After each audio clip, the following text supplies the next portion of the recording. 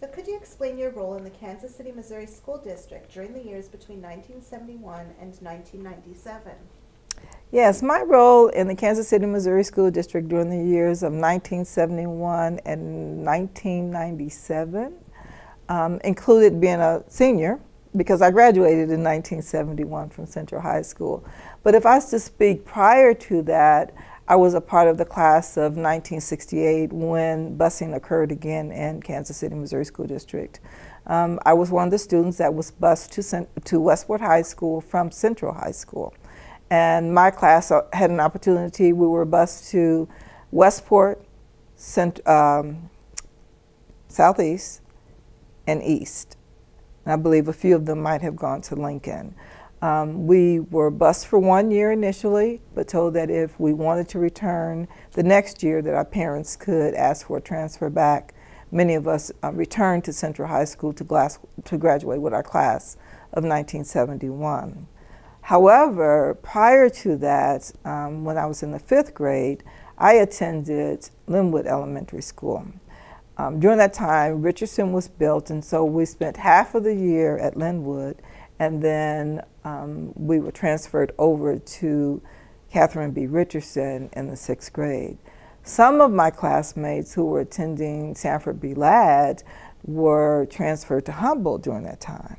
So the interesting part of that story is that while they were really being bused during the time of desegregation, they did not bus the white children to the black schools. They bused the African-American black children to the white schools. And they were still separate. I don't know how equal it was because they tell stories about being separated during recess time, where many of them would have an opportunity to go outside for recess, but they didn't play together on the playground. And my friend told me of one particular incident where they went out and the schedule was confused and they were trying to figure out why the African-American children were out at the same time as the white children. So that was just kind of interesting to hear those conversations about the teachers. Even though that they were bused to those schools, they did not have white teachers. They had African-American teachers. So it was still blacks teaching blacks and being with blacks, and whites teaching whites and being with whites. So I don't know how separate and equal that was, but it did occur. So fast forward back to when I went to Westport in 1968, I remember that was my first opportunity in having a teacher who was not of color. I remember my math teacher, I remember my music teachers, I remember the opportunities that I had at Westport, even in courses that were not offered at Central during that time. So there was a difference in what was being taught on one side of the district and the other side of the district. I remember what our textbooks looked like. At that time, we could not wear pants to school. I remember that we decided on the last day that we weren't going to wear pants, but we were going to wear culottes. You know, that was just, you know, pushed in the window a little bit. It was like if we had to debate it, we would say, well, we don't have on pants. Well, needless to say, we weren't allowed in school that day. And so the only way that we could return to class was by having the proper attire, which would have been a skirt or a dress or whatever. I also remember during the time, that was the time of the riots in '68. We were located on 39th Street, so of course the alarm was there for what was going on with demonstrations in the city and how that impacted us. I completed my year at Westport in 1968 and then returned to Central in '69 to graduate with my class in '71. So that's a little bit about how I went from not only being a student during that time in '71, in the period in which we're talking about, but a little history of what happened prior to '71 and being a student during that time. I left Kansas City for a short period of time, went on to college, taught on the other side of the state, and then returned in 1978. And ironically, I was able to teach in 4 of the buildings that I had attended. I taught between 1978 and 1997. I taught at Central Junior High School, taught at Westport High School. I taught night school or supervised night school at Central High School, and was able just to give back to the community and see how things had changed during that time. Some of the teachers who were there during the time I was there we're still there and still working in the district. So it was just, you know, a cool feeling to be able to work with those that I had admired throughout the years. Well, for those schools, it was majority African American, so there wasn't any change. We didn't see an influx of children who were not of color during that time. Where I saw the most diverse group was at Westport High School. That was during the time when we were receiving a lot of students from other countries.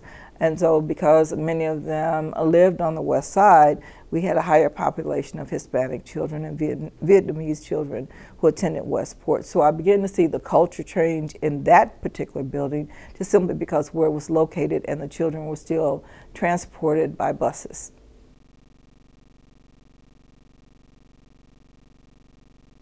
Well, I believe with the looking at the structure of the school system, with the busing, that was one of the things. But again, remember, I didn't see so much of it being reversed. I didn't see children from Southwest being transferred to Central. I didn't see a lot of the children from East being transferred to Central. And when you think about the pockets in which those schools were located, it was in the neighborhoods where African Americans were there.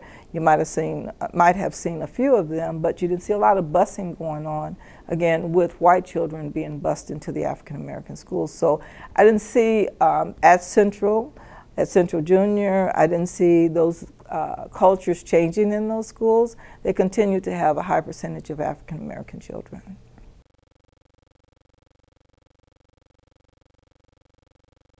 What I can remember is the conversations in my home as it related to why we were being bused. I know that there was conversations in community meetings, the PTAs or whatever, about what was happening to the young people in the community. Some of the social action groups were beginning to voice their opinion of, you know, were we going to have an equal opportunity to education as everyone else? But what did that look like? What, you know, how do you define equal? You know, is it textbooks? Is it instruction? You know, are we going to see a cross-representation of children in those buildings? And so those dialogues were being held, but as a child, remember during that time, I'm still trying to figure out, you know, why are we being bused? I don't remember anyone from the district ever coming to our school and sharing with us that there was going to be a change for the next year. I don't remember town meetings being held, and maybe because I was too young to know what a town meeting was. But all I remember is the letter that we received and then the information that said that if you wanted to go back, that you could.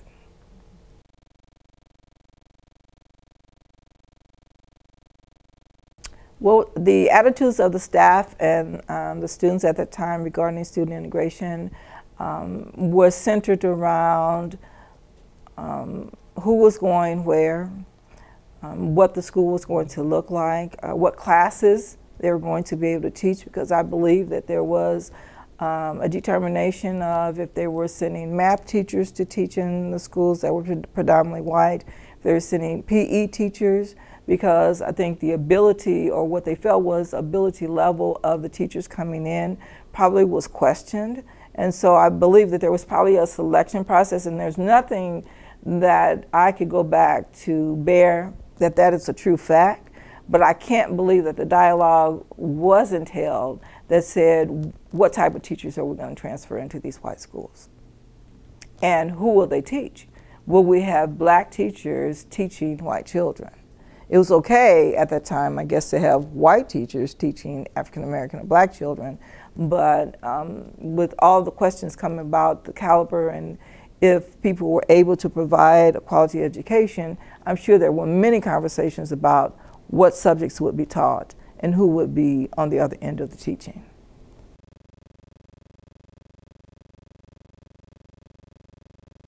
Well, for those of us who were younger, I remember being excited. It was like, I get to go to a new school. I'm going to Westport High School.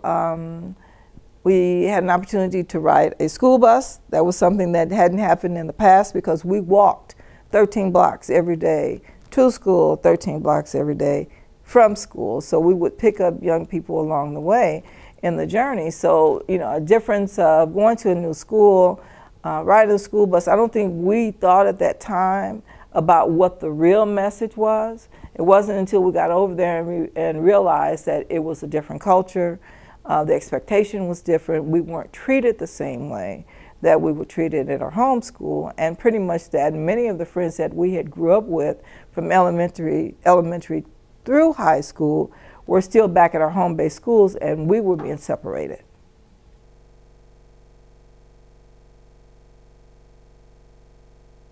I believe I contributed to school integration by, first of all, having the opportunity experience of being a part of the integration process.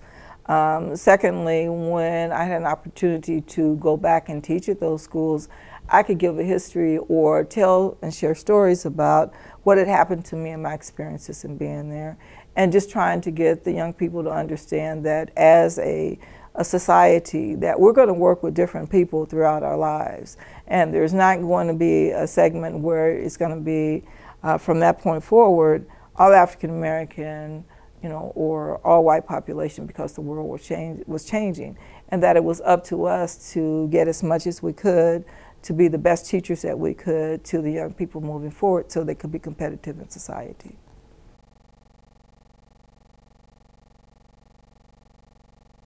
I returned in '78.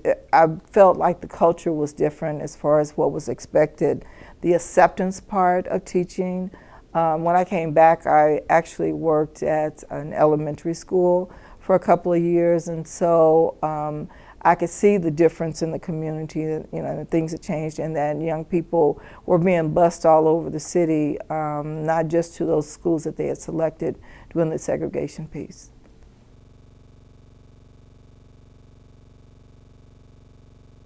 I believe there was more rigor in the curriculum. You had more choices.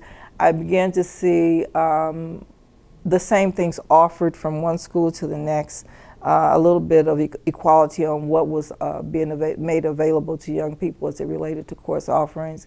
There was more of a push, and during that time I was a part of the Project Choice program by Marion Ewing Kaufman, who provided a full ride of a scholarship to young people who completed their education in 4 years. So there were opportunities for children of color to be able to receive a college education without having to seek financial assistance. So even though the resources were coming from the outside, I began to see a trend that was changing what was going on the inside.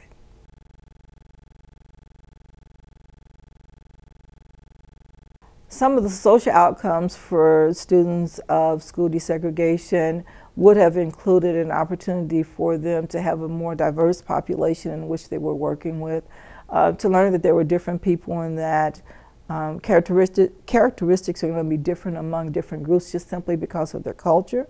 So I believe it was a learning opportunity not only for them but for those that they came in contact with. I believe there was an opportunity for them to build relationships with others who were not from that community, and then also to be able to experience something outside of their neighborhoods.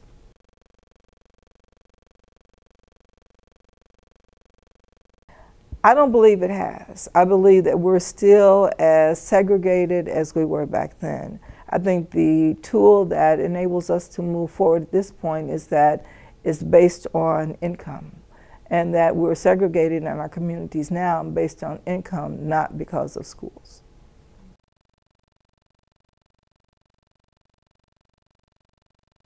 I believe an opportunity to have the same type of exposure as you would in any school in this country would be a great opportunity for the young people in the greater Kansas City area.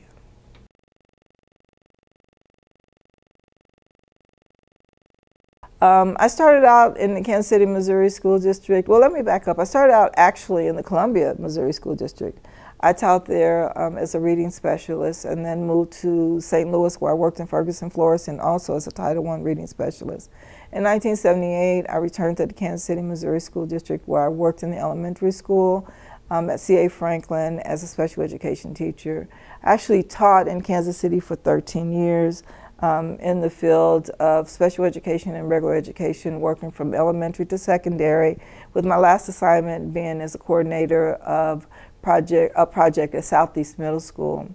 I left the district in 1999 and went to the Hickman Middle School District, where I became an administrator out there for residential programs, working with Crittenton and Spofford and the state schools, and then moved up to be director of special education.